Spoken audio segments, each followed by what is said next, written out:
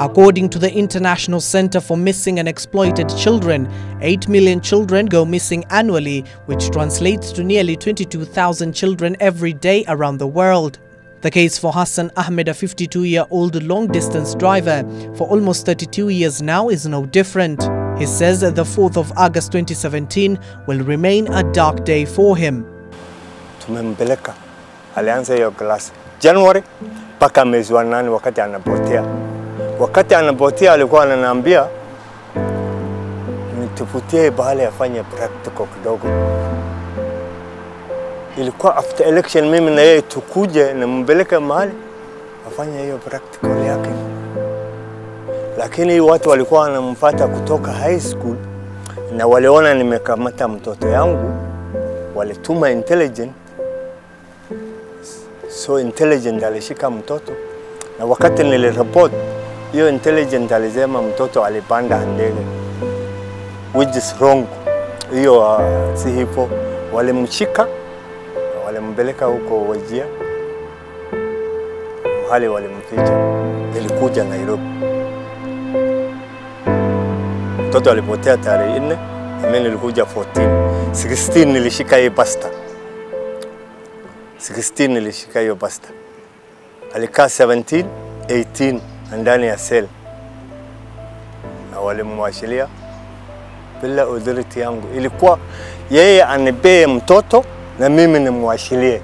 Immediately after the incident, Hassan reported to all relevant government offices that his 19-year-old daughter was missing. Hassan remarks that he was helped to a certain extent, but along the way the investigation stopped. Nitamwambia mtoto yuko over 18 anaweza enda kuishi mahali anataka. Sasa mimi nilikopa kukaa. Nimesunguka. Nimeandikia DCI director barua ule ya kwanza mbele ya Master Colonel. Ule ilikuwa system, niliwekwa kwa system. Nikienda na statement yangu nilikuwa naonyeshwa vile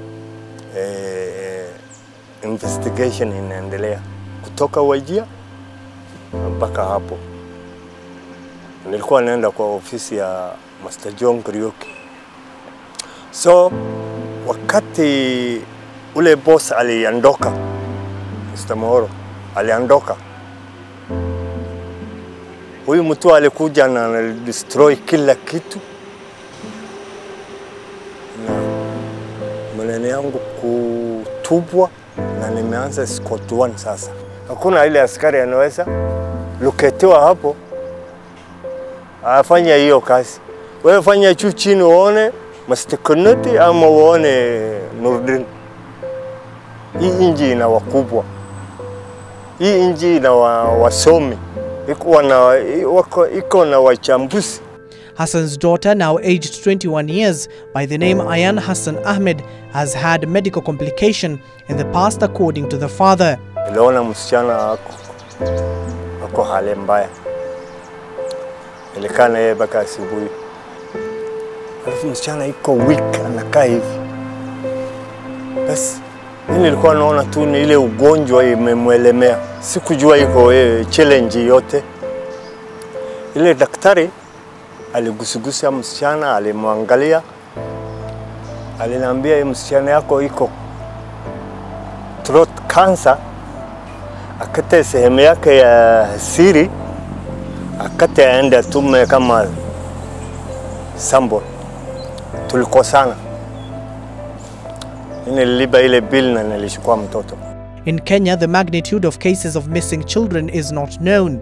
A baseline survey by the Center for Missing Children Kenya shows that 710 cases of missing and lost children were recorded at police stations in Nairobi in 2012 to 2013. Hii watu walikuwa wanaona mimi ni mtu ya chini. Hakuna mahali mimi niweza enda. So alikuja na aliandika statement. Msichana alikuwa kwa Mkristo, yeye amemprotect. Mimi kuinsist nataka kuona hiyo statement. Aliniambia washa kufatafata sisi. Wewe umesahau sisi ni mapolisi. Basi Mimi sikuchoka, niliandikia DBB barua. Hiyo barua niko naye, nilijibiwa after 2 weeks, nilijibiwa niende pale. Ile watu wamehusika na wale nilimreport hawakuchukua hatua yote, waangaliwe, wajunguzwe. Sikusaidika. The survey further shows lost and identified children are susceptible to higher risk of abuse, exploitation or trafficking, child trafficking for child labor, sex trade, child pornography, or other forms of exploitation are receiving global attention. Wale ya chini, wengi yao, watoto yao wanaenda hivyo. Lakini mimi nilikuwa imani na serikali. Hata wakanikanyagia. Ifike hata maka 10 ama maka 20. Hata waliniambia watanamaliza, hakuna shida. Iko wale nimehitaji kwa hii kesi. Waliniambia watanamaliza. Niko diari kukufa na niko diari kufungwa. Sasa haki ya mnyonge, mimi naomba ile mtu anaweza saidia. Hassan says he does not fault anyone but his wishes. Shida ile nilipata mara mbili. Nilipata kutoka shule, ugonjwa, kupotea mtoto, nilipotesha kila kitu yangu nimepotesha. Vile unaona hivi, mimi vile unaona hivi, mimi niko na Mwenyezi Mungu. Nikitafuta hiyo siku yote hiyo mtoto. Na kama yuko mtu ameona hiyo mtoto mahali,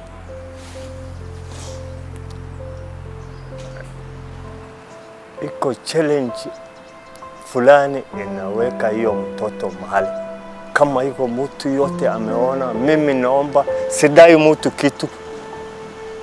Awachilie mtoto, nipeleke hospitali, nipeleke nyumbani. While speaking to Girl-Ebru TV, an officer from the Office of the Directorate of Public Prosecution who sought anonymity confirmed that Hassan approached them with his predicament, but the DPP's office found out that the matter is under active investigation and being handled by the Criminal Investigation Department, who, according to the said officer, they have not received any latest information in regards to the case and in turn leaving Hassan in limbo.